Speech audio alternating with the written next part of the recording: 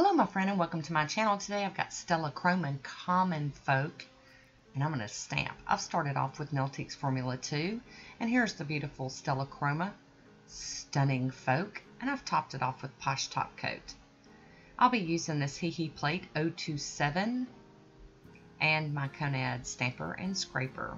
I'll be stamping with Pure Ice's Silver Mercedes.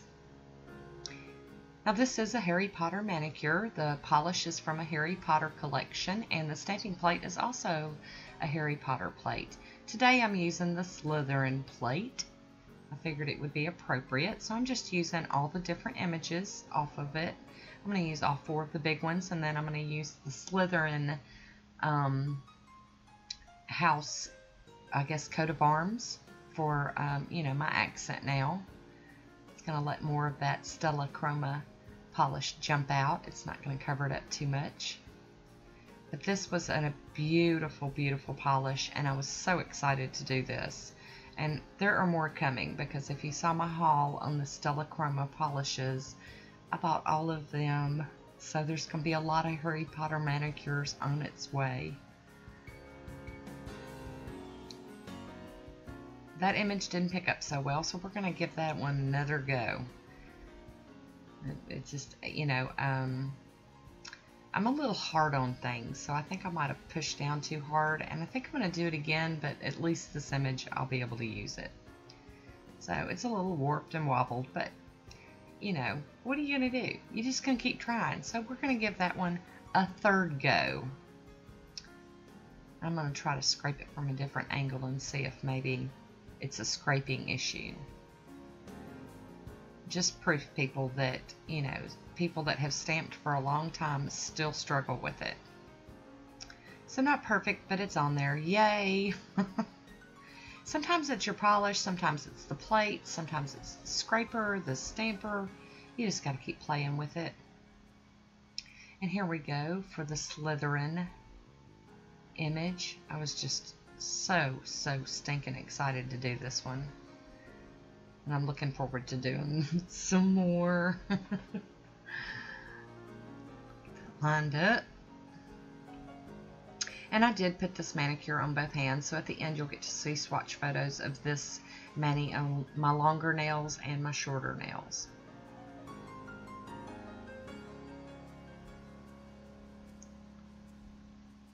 Get up. Get some of this extra off. I'm glad this one's going on my pinky because I'm getting rid of a lot of the extra image. So there we go. Ta-da! And I'm just going to go ahead and show you me plopping this on my other hand as well. I really do like it when a manicure comes together, and I like using different images on all the nails. So a plate like this that has 5 solid images is just great, because then I can mirror it on each hand. You know, I can have the same manicure. And that one got a little wobbled, so we're going to give that one another try also. Just because you pick it up don't mean you have to follow through and put it on your nail. Just keep doing it until you like what you're seeing. And there we go.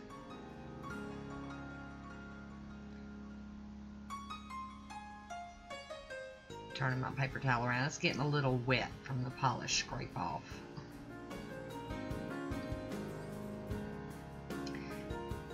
And you could use any polishes, any you know, when I do manicures, if you don't have exactly the same polishes, use what you have in your collection that's similar. If you really want to, you know, duplicate something that I do. Because I know not everybody has access to the polishes sold in the United States, and you know, like that Pure Ice polish that I'm stamping with, it's no longer available. You know, so just find your favorite silver and you know, go with it.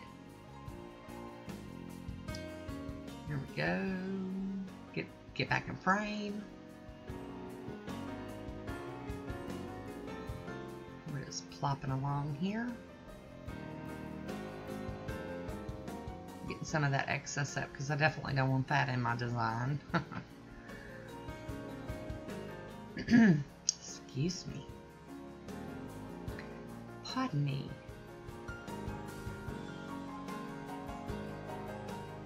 I remember when I got these hee plates, I was just so excited because there are so many great images on them. And now I'm getting to play with them, so I'm really excited. So I've done a little bit of cleanup on my other nails, and I'm going to show you how I did that. I'm using the tape to get up as much as I can. It just means less time that my fingertips are exposed to the acetone, which I will use because, you know, I'm not getting it all up with the tape. I'm getting a lot of it though. So I'll be able to do just a quick little swipey woo and get her cleaned up.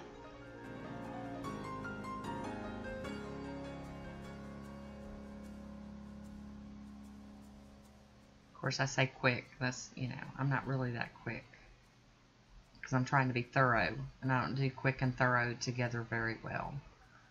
So there we go. Ta-da!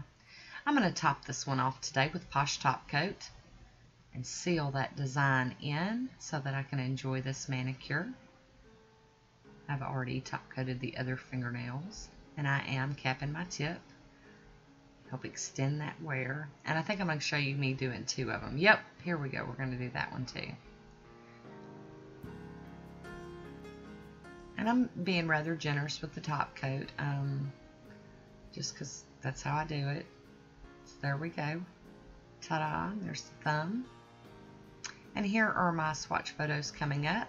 We're going to have it on the short nails first, and then on my long nails. I'd love to hear what you think about this manicure. Leave me a comment down below. Thanks for watching, and until next time, be good to yourself. Talk to you soon.